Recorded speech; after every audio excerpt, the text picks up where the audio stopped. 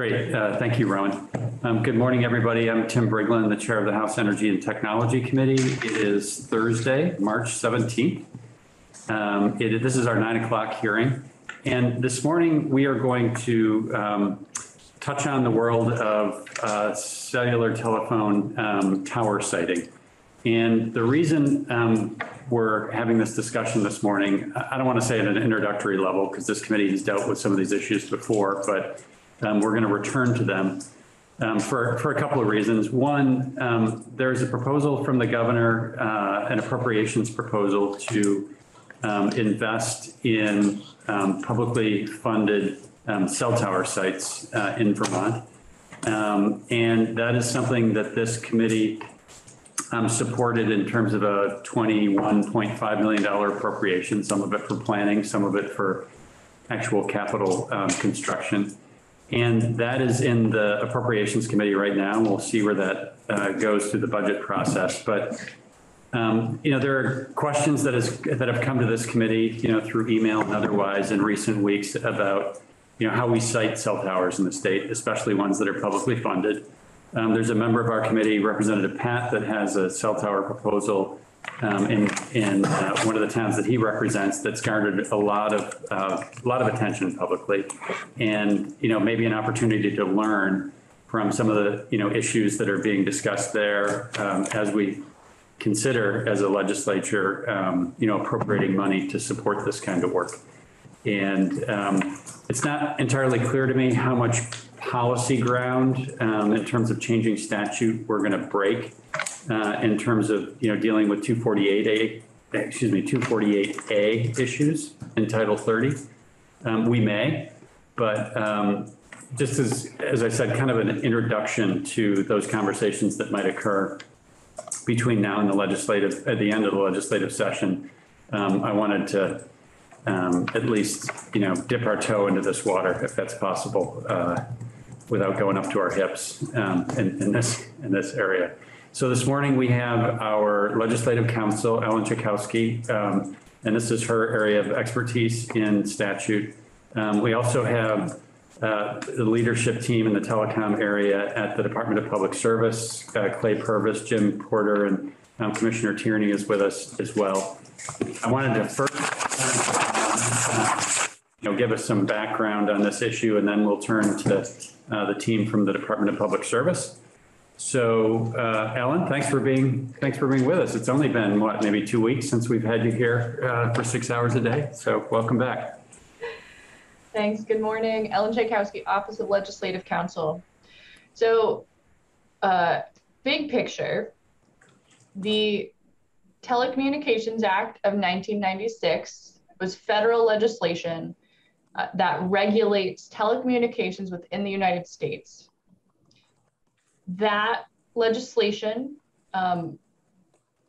dictated that the federal government regulates telecommunications, except that state and local authority still has the ability to regulate telecommunications facilities in regards to the siting of them, so their physical location. That is why this falls under my expertise, because in the state, the primary regulation is in regards to their land use permitting, essentially. So there are it's fair to say there are two different permitting pathways that happen for a telecommunications facility in the state. So if someone wants to construct a cell phone tower or add a small cell facility, they have there's sort of these optional pathways. Currently, the construction of a cell tower could trigger Act 250. However, they have the option to either go down the Act 250 permitting route or go through Section 248A of Title 30. If an applicant is looking to construct something, they decide to go through the Act 250 process, they may also need to get local permitting from a municipality if they have zoning regulations in place that would require a permit. So if an applicant is looking to go down the Act 250 path, it's Act 250 and municipal zoning. However, since Section 248A was added to statute, I think most applicants choose to go through the Title 30 process under Section 248A. If they go that route, they are exempt from going through Act 250 and the municipal process. So those are the two sort of big frameworks we're looking at here. The federal government states that the state and municipalities have the ability to regulate based on the siting of the tower. The federal government has the authority over the rates and other aspects of telecommunications, but the state is still allowed to regulate based on the siting and location of a facility.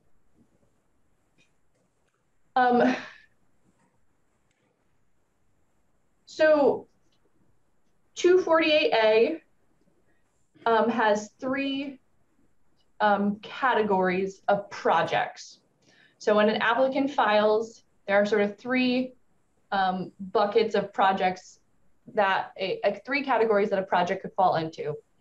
The smallest projects are under the de minimis modifications. De minimis modifications are to existing structures, and this is a pretty streamlined process. If an applicant is looking to do one of these projects, they file an application with the PUC. The PUC is the regulating entity here in the Section 248A process.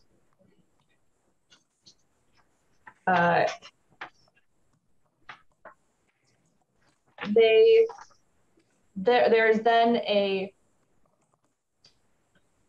then provide notice to the statutory parties. It is the town in which the project is located, the landowner where the project is located, and the Department of Public Service. And that is why they are here today. I think they'll be able to answer a lot of the detailed questions about some of the specific aspects of how these applications play out.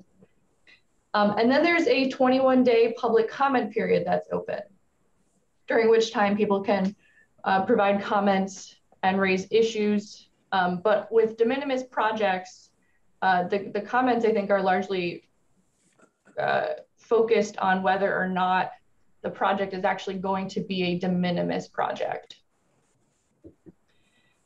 Then the PUC, after the 21-day comment period, the PUC makes a determination after reviewing the comments and the application. They determine if it is going to be a de minimis modification, and if the applicant has provided enough detail in their application to meet the statutory requirements, and then they issue the decision. The decision here, by the way, the permit they are seeking is a certificate of public good. So that should sound familiar. This process does have some similarities to the Section 248 process, which is also a certificate of public good. So communications facilities that are going through the 248A process are seeking a certificate of public good. So then for larger projects, the other two types of process, the sort of buckets are projects of limited size or scope, and then large projects. So limited size and scope projects, there's a defined category of size.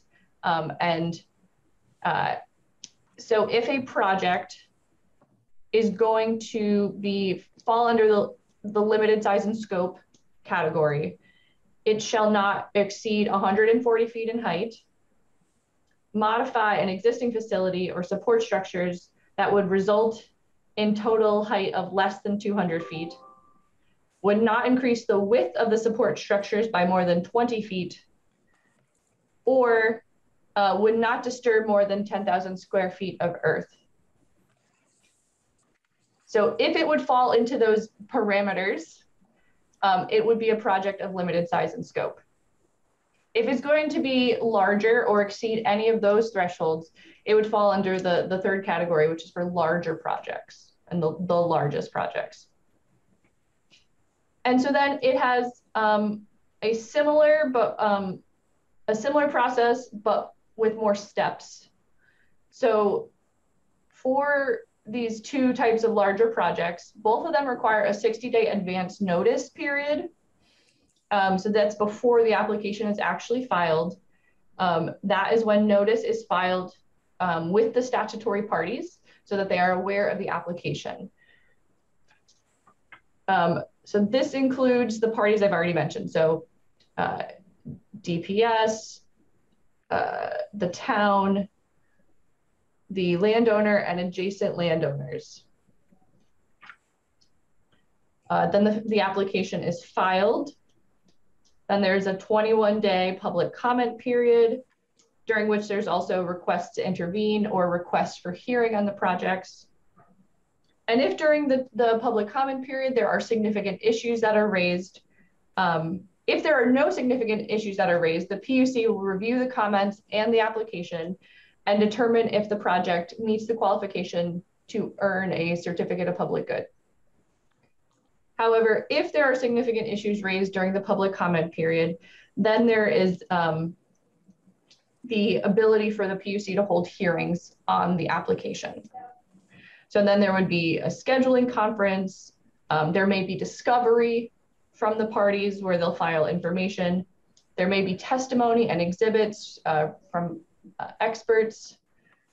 There may be an evidentiary hearing, stipulations or memorandums of understanding, and the parties may have the option to file briefs on the issues in the case.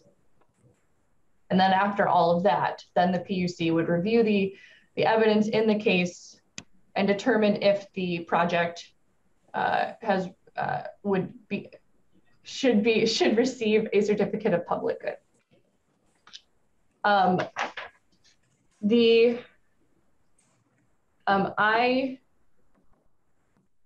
So one of the other differences in the process between a project of limited size and scope and for larger projects are the amount of criteria. There's a number of environmental criteria that are applied to a project. So projects of limited size and scope have a shorter list of criteria that they have to meet. And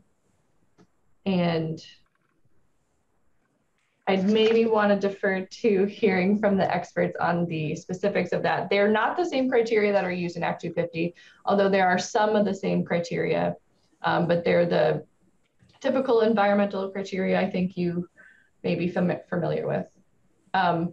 I did want to note one thing that I think might be of interest.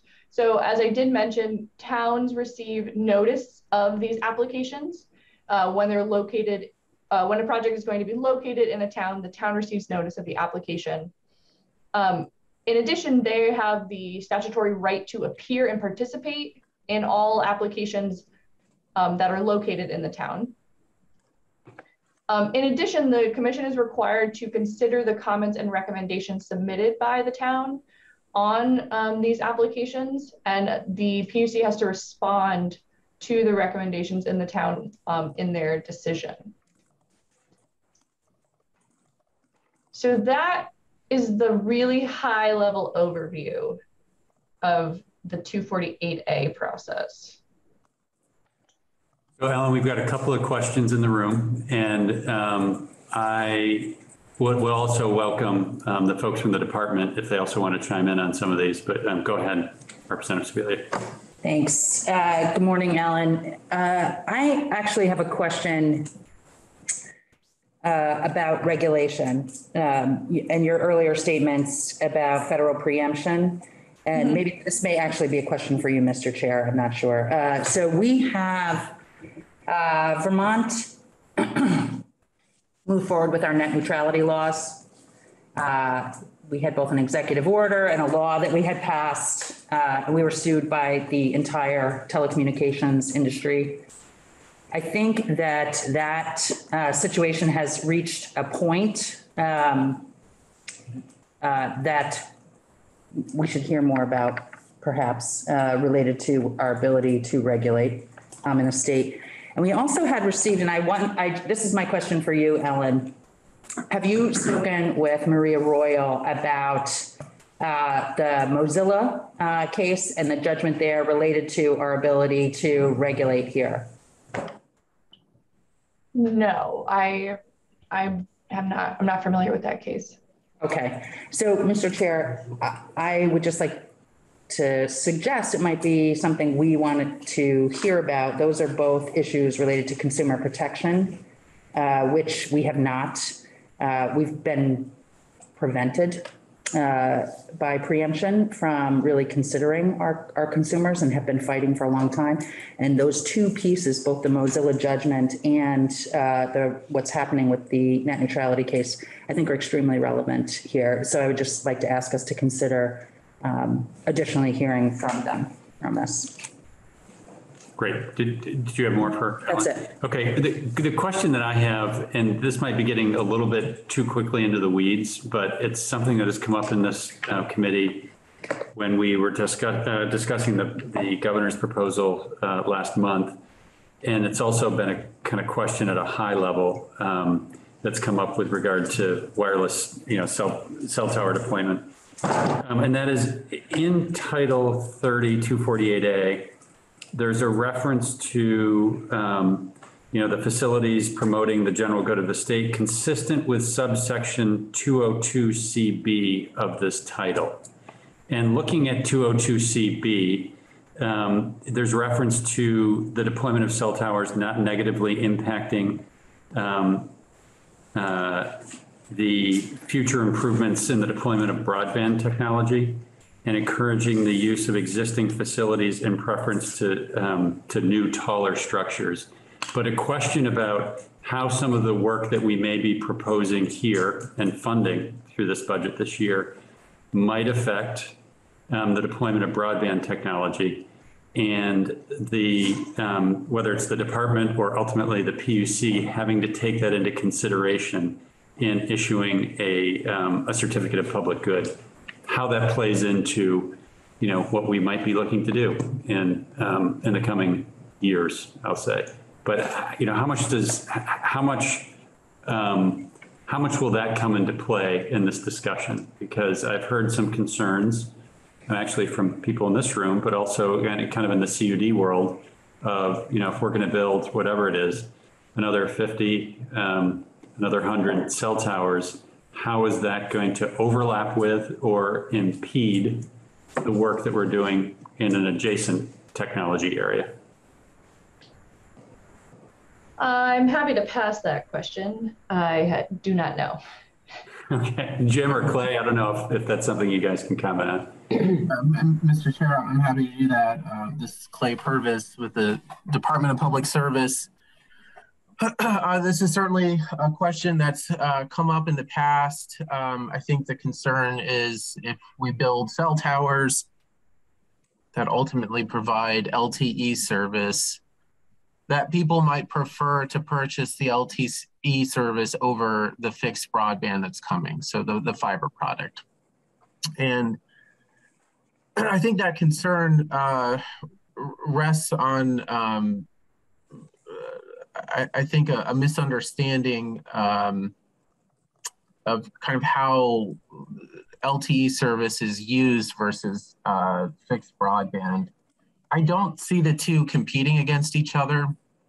And in fact, I think most people would prefer to have the wireline broadband service at their home for a variety of reasons. One, it's going to be a more stable connection for home use. You've got your television and your smart appliances and your computer all running. That's really not how LTE service is presently designed to handle that amount of data and on that with the kind of consistency that consumers come to expect. So I think that you're going to find that people are going to prefer to purchase the wireline product for their home rather than rely on an LTE service. They'll also buy a cell phone, and a lot of people do that. I'm one person who buys both. I think probably most people in the room are purchasing both if they have it available to them. So, I don't see them as mutually exclusive. Where I do think you're going to see people prefer LTE service, or where they currently do, are folks who are priced out of the wireline option. So if they can't afford the wireline broadband product or service that's available at their home, they're going to tend to purchase the phone first. So we're talking about low-income people that probably wouldn't be participating in the wireline market to begin with. That requires a different solution other than simply expanding broadband. That gets into questions of broadband affordability. But when we're talking about our proposal here, I mean, we're not really focused on home broadband service. We're really focused on highways, places where there's already some population density, so there's probably already wireline broadband there. But highway voice on the highways is really where we're going with this. We want to be able to, use our cell phones for emergency calling, for the mobile aspect of mobile service. So the commercial uses like tourism, precision agriculture is becoming a bigger thing. Wireline broadband can't help the farmer in the field like LTE service can. So there are applications where wireless is really going to be the only method of providing connectivity, and that's what we're really focused on. Okay, and so just at a very high level, what I'm hearing is, from a market perspective, your sense is that the bar is pretty high in order to make the case that the deployment of a telecommunications product that's using a cell tower facility, the bar is pretty high that's impeding the deployment of a wireline broadband service. Yes, I think that's correct. I think where you might see some competition is really in the denser areas where carriers are focused on densification of their networks. And that's going to be Boston and New York and maybe Burlington someday. That's where 5G comes into play. But 5G is really not a rural solution, and I don't think it's ever going to be. When we're building these macro towers, we're really still talking about 4G.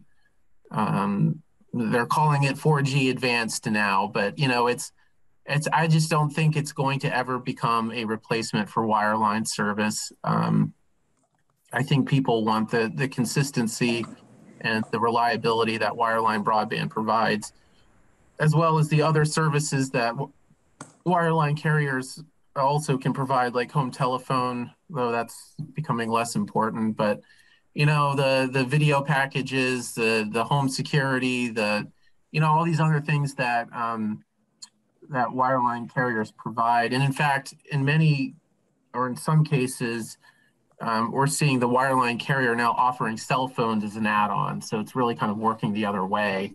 You sign up for Comcast, for instance, and you get a cell phone.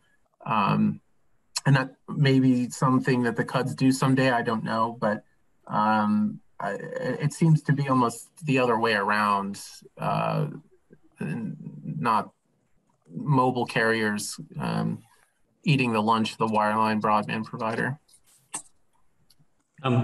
So before we generally turn to our guest from the department, Representative Rogers also has a question.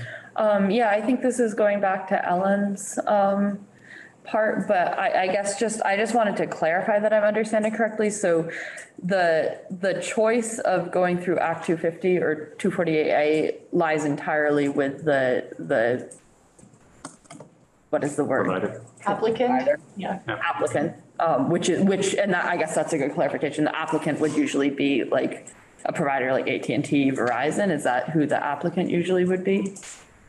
Usually it's who's ever seeking to construct the facility. So it could be someone else, but I think usually it's a provider. The department may have other examples, but it can be anyone seeking to construct. So it could be a developer, or it could be a private person seeking to put up an antenna somewhere.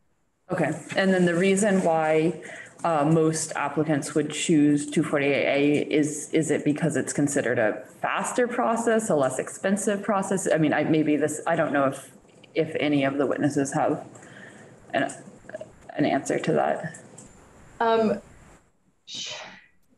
Yeah, it is hard to generalize. But yes, that is one thing I failed to mention. There are deadlines by which the PUC needs to respond to applications. Okay. That is true also for Act 250. I do think there may be a perception that the 248 process moves more quickly than the Act 250 process. I can't fully speculate. I think there are a lot of people who dislike the Act 250 process for a variety of reasons. So this option was created, I think, it was created a number of years ago. One other small legal thing I wanted to mention is that there's a sunset on Section 248A that the legislature built in. And so it does come up for regular review by the legislature. And so currently it is set to sunset next summer. But it was yeah. So yes, I think people have a variety of reasons why they would choose to go before the PUC as opposed to go through the Act 250 process. Okay, thank you. And I do have to go to another committee. And so I'm happy to come back, but I do think you have the experts in the room who participate in all of the applications. So they may have more detail to provide than my high overview. Thank you, Ellen, for being with us. And I'm going to, just for kind of clarification purposes, kind of piggyback off of Representative Rogers' question, and the question of some of the timelines that are laid out in 248A.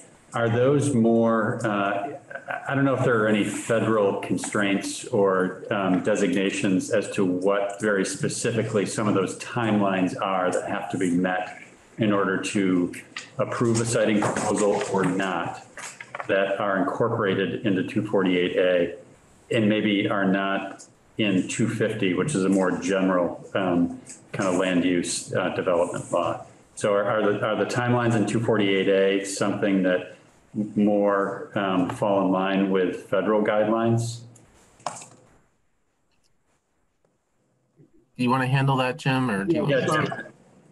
So I think the answer to that is there is a federal law that says that any petition for siting, I think, has to be completed. Is it 180 days, Clay? I actually can't remember the timeline, but I believe it's shorter than the Section 248A. And there have been some changes over the years to the federal timelines, but my understanding is currently right now they don't align. And I'm not sure they do align. And is one thing Ellen said, with telecom regulation at the state level, the state essentially gets to regulate what the federal law says it can, and that's not always that clear. And the statute that I'm talking about that's federal, the providers, or it's referred to as the shot clock statute. And on occasion, if a cell tower proposal languishes too long, ever so often you'll have a petitioner rattle and say, we're going to invoke the shot clock. It's never happened. And I think generally from speaking with all of the providers, our 248A, I think, provides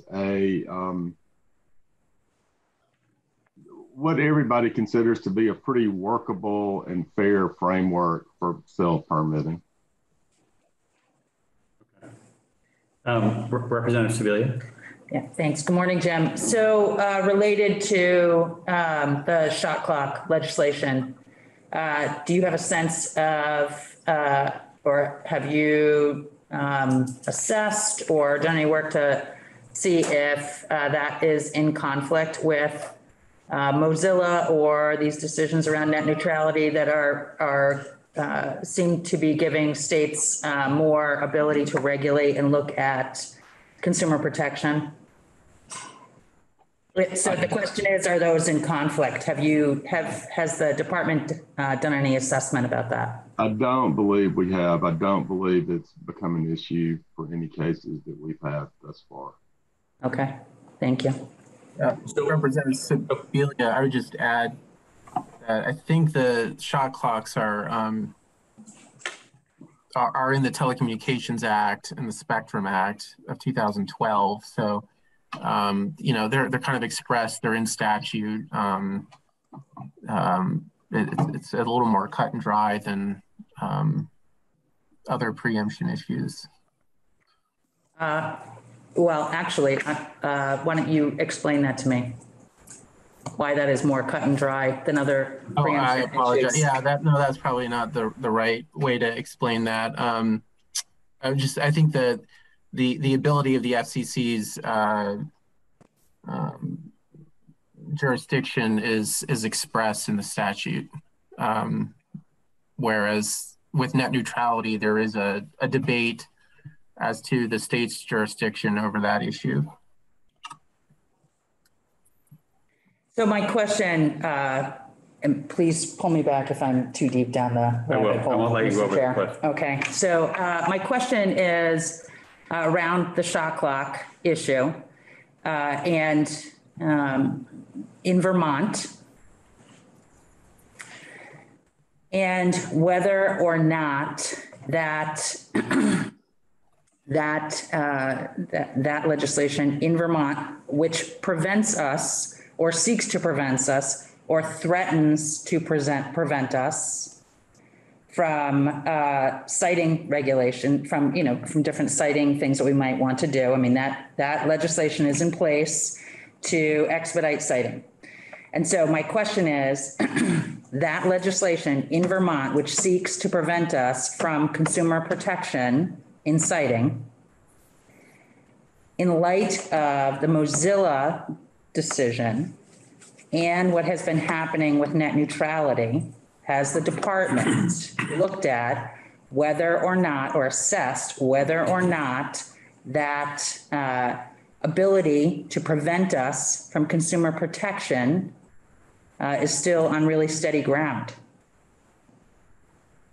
I would just defer to Jim on that one. As he said, I don't think we've looked at that. Yeah, I have not. And when you say consumer protection, I automatically think about the Attorney General's office, which that tends to be in that realm. I think more their purview. Okay, thank you. Yep. So Clay and Jim, I actually want to pull back a little bit. I know some of our questions have focused on some of the detail in 248A, but really the high level reason I want to make sure we are hearing from you this morning is to think about citing issues and some of the opportunities and challenges in Vermont around citing and the governor's proposal here.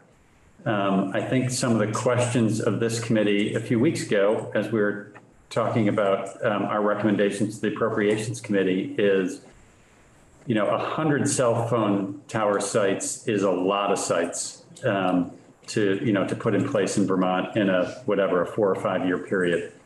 And we look at some of the work that has been done in the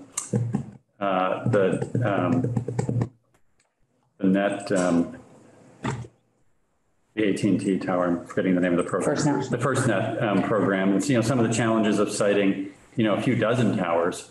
And this is a much more ambitious, program that's being proposed by the department and the governor. So I just want to hear more, whether it's, there are citing issues that you have to deal with, and how this kind of fits into the world that we're living in right now in terms of, resistance in some communities from people want cell phone service, but they don't want cell phone towers. And how that plays into the work that you're looking to unroll here.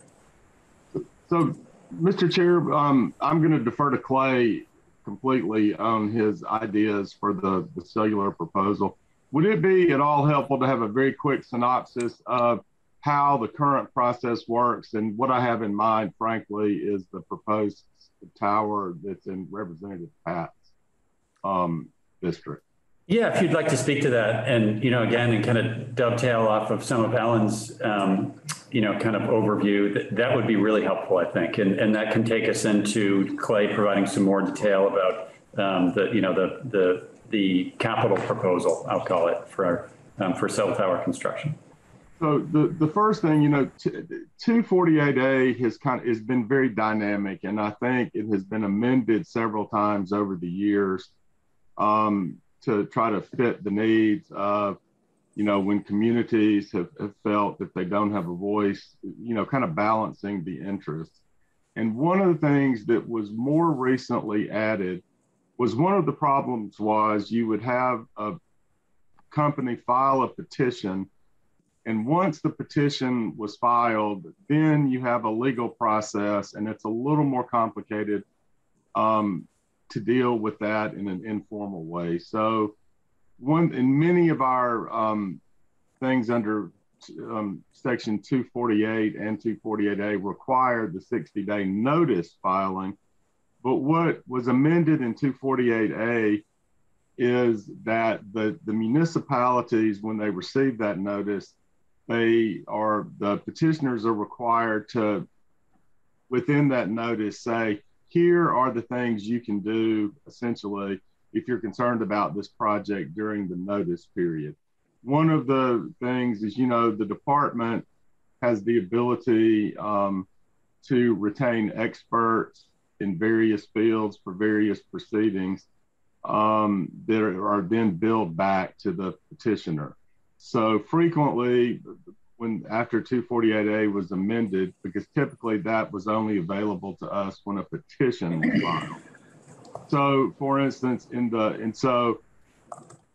what this requires is during the notice period before anything's filed, where a process is started, the town is given the ability to have a public meeting that the department attends, where we can go ahead and retain experts, and the company has to come in and do a presentation.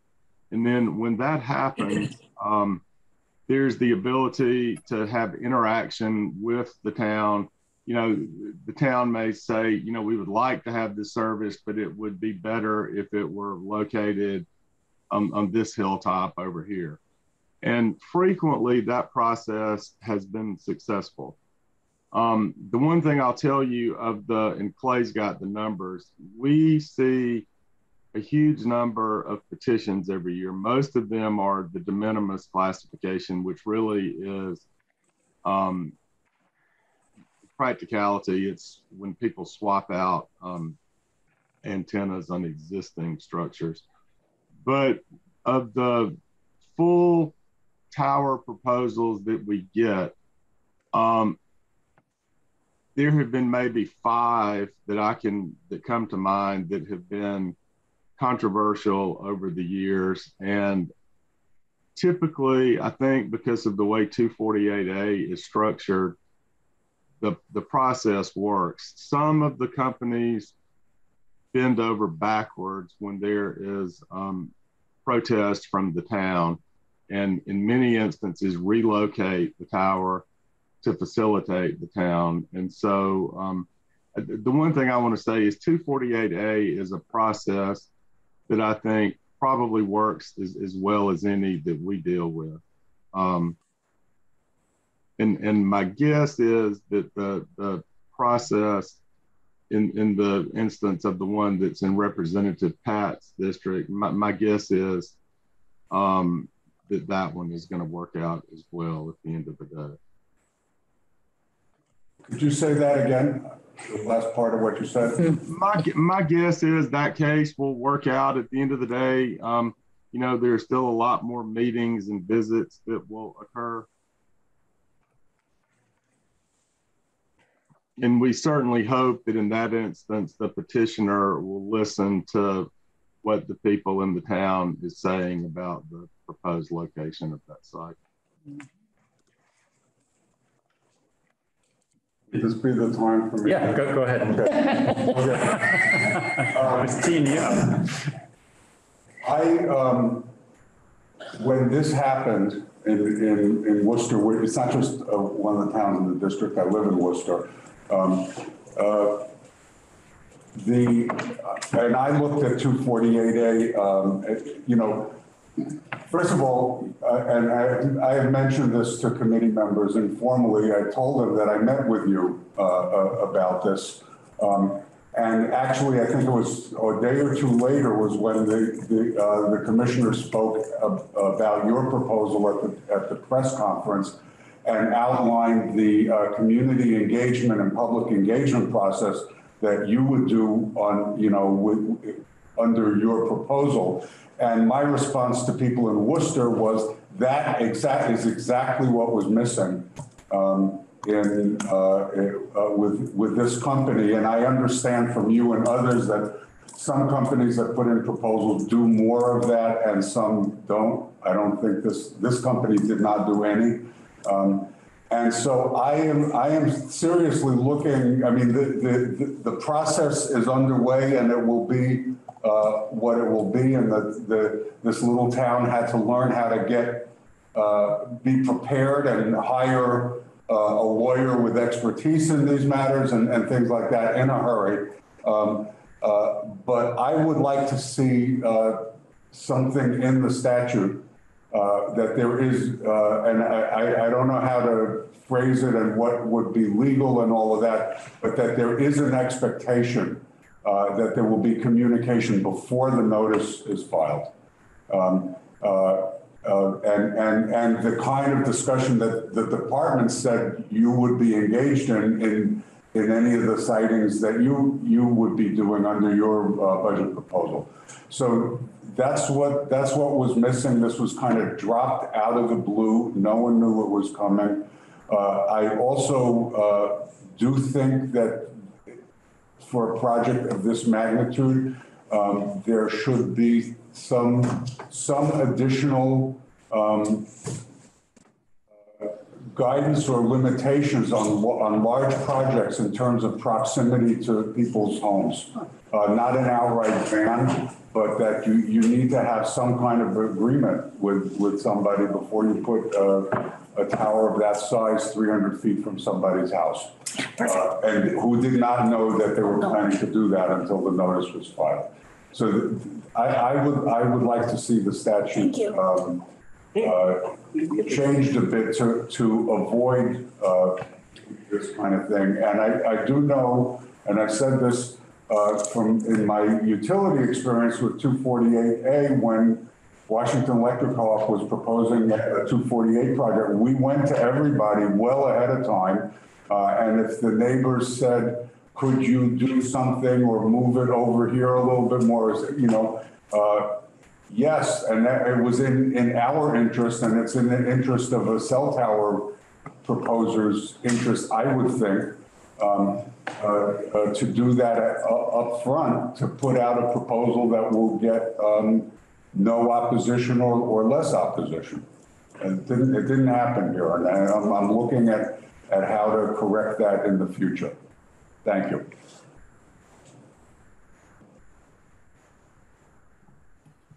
So I'll just generally ask, is there, you know, in the department's view, and maybe you don't have one yet, but is there, you know, is there an appropriate change to, you know, address some of the issues that Representative Pat has here? And again, acknowledging that it sounds like the department is going down, you know, as a practice, going down this path.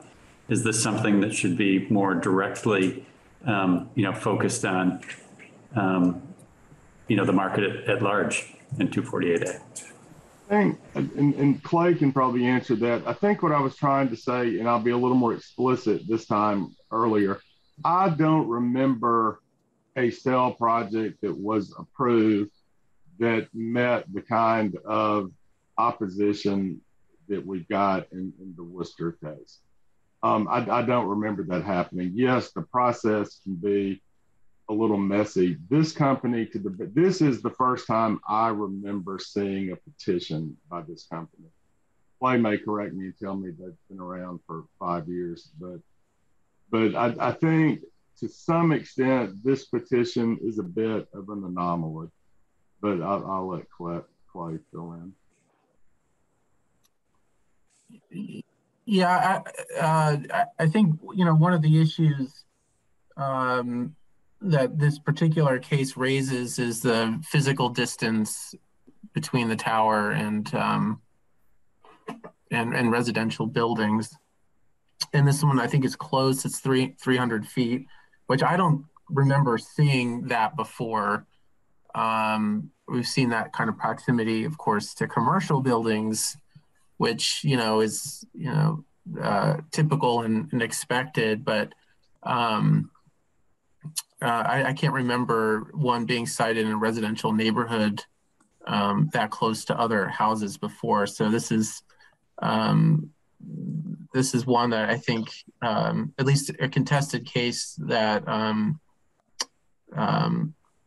will be a new issue for us to think about. I don't know if I have a recommendation for a hard and fast number of distance. I mean, I think one of the challenges of cell siting is that it's really case specific. It really has to do with the geography of the site and the expectations of the community. And one piece where I think towns succeed, or one area where towns succeed, is having a robust town plan that really identifies areas where they'd like to see cell coverage and where they don't. And I know quite a few towns have over the years updated their town plans to be more precise. And so some town plans will say something short about wireless, like,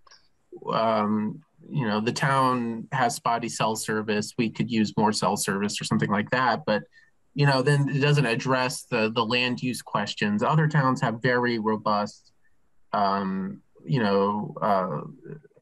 siting recommendations placed in their town plan that call out conservation areas, aesthetic areas to be protected, and that kind of thing. And that's where I think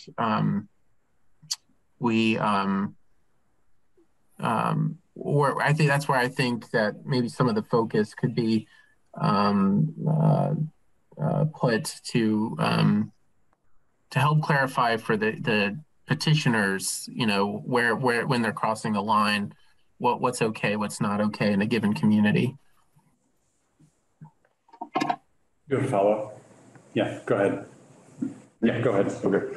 I don't want to dominate this about Worcester, so I just want to mention one other thing that I have also mentioned to the committee, or at least to some people.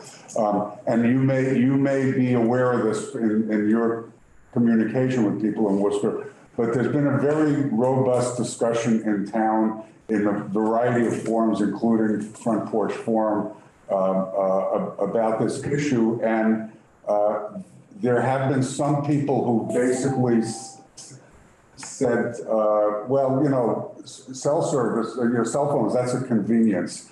And when they said that, they heard from a whole lot of other people who disagreed very strongly with that. So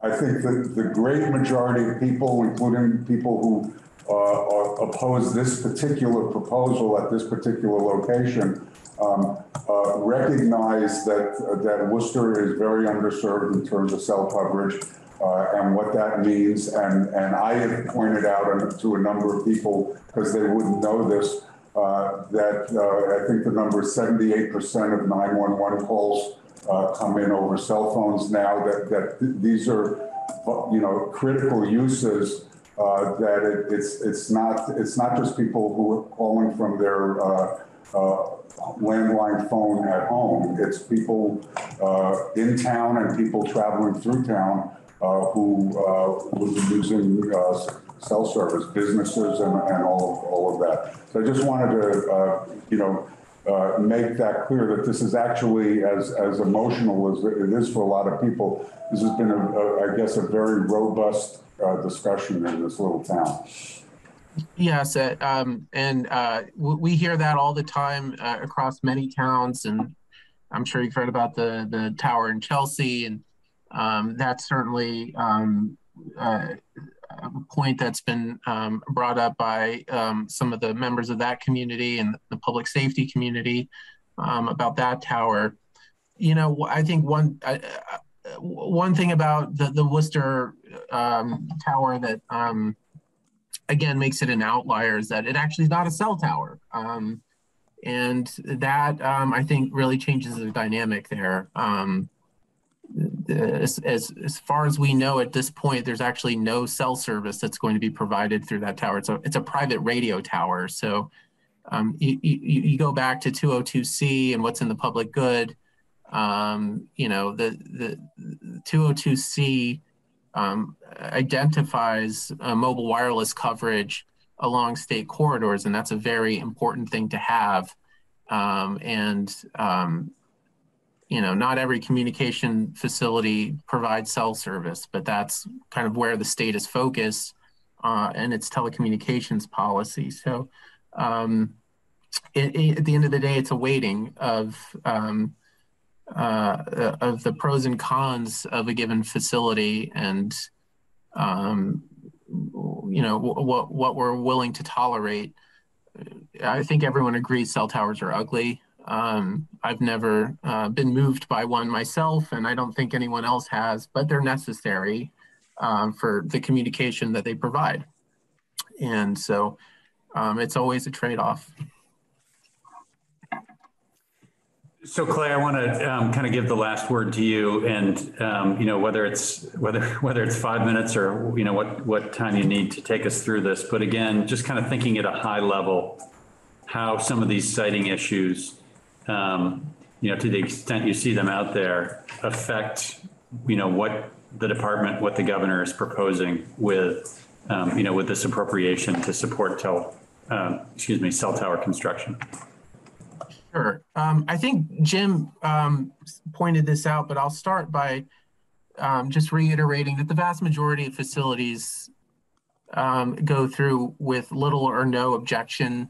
In fact, many communities welcome cell facilities. And I was looking at the numbers last night, and according to EPUC, there have been 79 limited size and scope and full petitions approved in the last 3 years. So it's 2019 to 2021. And, you know, the vast majority of those, there was not a significant issue raised with regard to the facility. So, you know, I think we hear a lot in the news about the towers that aren't going so well, but we rarely hear about the ones that are going just fine. And so I don't know that I think of siting as a big impediment to our project. That said, I will admit that 100 towers in 4 years, we have until 2026 to expend this money, is aggressive. For sure. But this is our one chance to do something big on cell service. And it is certainly something that we at the department hear from Vermonters all over, from all corners of the state. That is a big problem for them. We hear from businesses, it's a big problem for them. And it's one that we think merits some focus. Given that it's our money and it's our project, you know, we've really put the siting questions to the forefront of the proposal.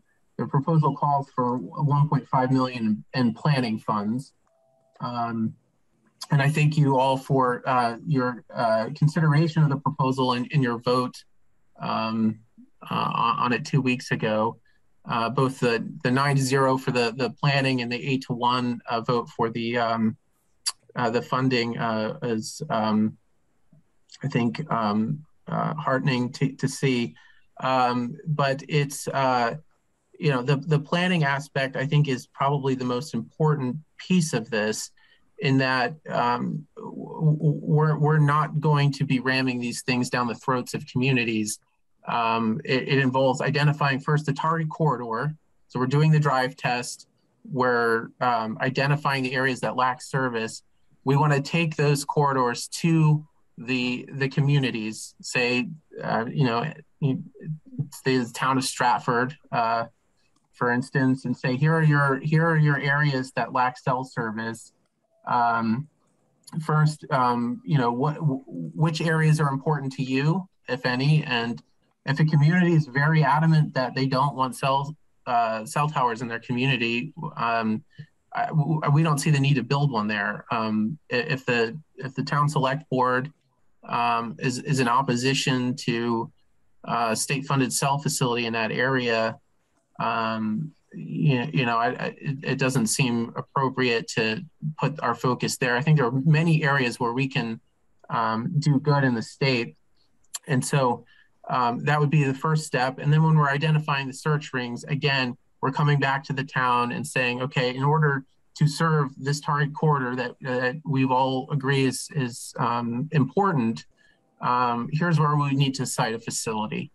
And again, receiving the feedback from the town, from the regional planning commissions, from ANR, who would like to participate in this as well. And also working very closely with local and the state public safety organizations to make sure that we are providing coverage that is necessary for them. That's where we want to take this in the planning stage, really weed out any controversies we might find early on before we get to the permitting stage. And that we believe will make the permitting go quicker, because if we can identify the significant issues at the forefront, we won't have to litigate them, or the carrier won't have to litigate them at the PUC after it's filed its application. Clay, just as a follow-up, and I should know this, but can you remind me the $1.5 million appropriation that this committee supported that's to do, kind of the drive tests and, more of the upfront planning work? What was envisioned in terms of the time of actually expending and that money and doing that work? Is that a one-year process? Is that what is it like? Yes, that would be. We'd like to be at the permitting stage by the summer of 2023. So that process would include identifying the target corridors, meeting with the towns, publishing that data, meeting with the towns to figure out what the target corridors are, and then doing the search ring analysis.